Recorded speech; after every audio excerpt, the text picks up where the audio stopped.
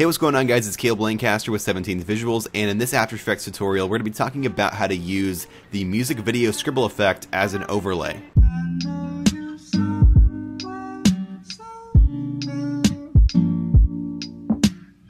So I made a tutorial. It's one of my most popular tutorials. I made that I think it was about a year ago, like over a year ago now. I made a music video tutorial about this Scribble effect. And the main question people had about the Scribble effect was how to take it off of the music video itself and use it as a green screen overlay. And even better than a green screen overlay, I'm going to show you guys how to completely make this effect transparent. But I'm going to go from the beginning. I'm going to show you guys exactly how I did it. So the first thing I'm going to do is take my music video, and you can use any music video you want, obviously. So I have mine up here in my media bin. I'm going to drag it, and I'm going to make a new composition. And I'm going to find a part in the video where I want to do the Scribble effect. Right here looks fine. And using B and N, I'm going to isolate this area of the video. And that looks good to me. So if you need a actual demonstration of how to do the Scribble effect, I'm going to leave a link to the original tutorial down in the description for you guys to go and take a look at, because this video is not about how to do the Scribble effect. It's just about how to make the Scribble effect transparent, because a lot of people had questions about that. So assuming you've watched that tutorial and you know how to do the Scribble effect, I'm going to go in here and make sure my duration is set to single frame.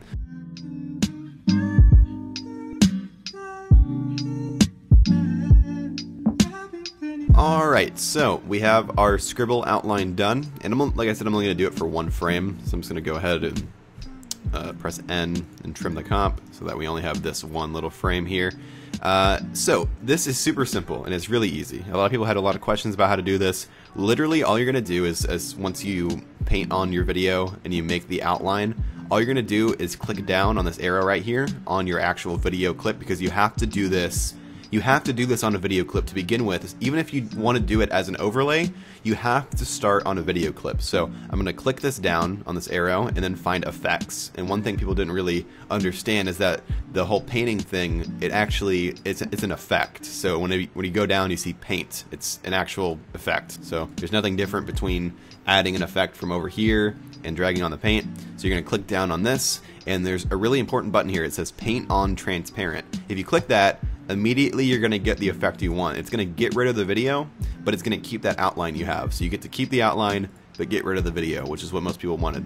Now, a lot of people think that they have to use this as an overlay, or they have to because you can do it like that. If you want to make it a green screen overlay, you can do that. You just press that, add a solid. You press Control Y to make a solid, make it green. And you can turn it into a green screen, and then you could render this out if you want to do that. But there's a better way to do that. All you have to do is, if you go onto where your composition panel is, this entire panel, there's this button right here.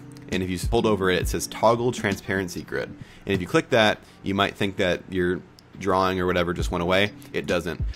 What's happening here is it's making the background completely transparent, which means that if you were to render it out like this, when you drop it on top of another video inside of Premiere or After Effects or whatever, you're only going to have this outline right here, and it's super hard to see, but it's there. If you look right there and keep an eye on that line, I toggle the transparency, it's still there. So if you render it out like this, rather than having to take out a green screen or a black screen or a blue screen or whatever you're going to use, all you have to do is just drag it on top. It's way easier. So what I'm going to do to render it out as transparent, because you have to render it out a specific way, I'm going to go to Composition and then add it to the render queue. You can also do Control M to add it there. So what I'm going to do is I'm going to click over here on Lossless, and I want to change the format from AVI over to QuickTime. And the reason why you need to change it to a QuickTime file is because it's changing the extension from AVI to .mov. And the MOV files are special because they carry transparency. And the really important thing you need to do here, after you change it from AVI to QuickTime, you need to go to Channels and do RGB plus alpha. And that's going to render out the RGB channel along with the alpha channel. And the alpha channel is this checkered background here. If you see that, that's saying that that's transparent, and it's known as an alpha channel. So whenever you render, and if you have that transparency grid on, and you go here, and you go from QuickTime, or from AVI to QuickTime, and you turn on your RGB plus alpha, you will render out this video and it will be completely transparent. And I'm going to go ahead and render out my other video here, and I'm going to run into Premiere. I'm going to show you guys exactly how it looks when you render it out correctly.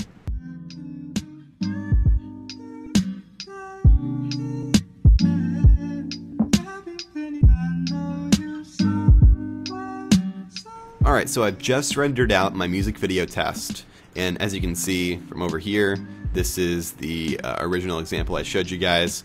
Now we go into Premiere, we can see I imported it in as a .mov, I drag it on top, so we can see that it does have a black background, but all we have to do is move it up one track, and then just go ahead and make a color matte, so we can show that it actually is completely transparent. I'm going to make a color matte, I'm going to make it like a super bright red, and I'm going to drag it onto the track below it.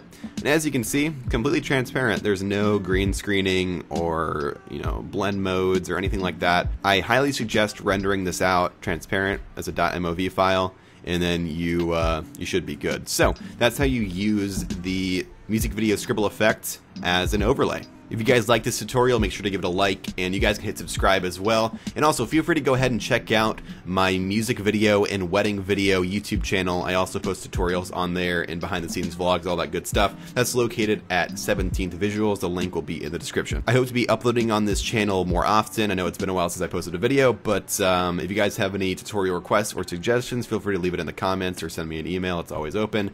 That's pretty much it, though. I'll see you guys in the next video.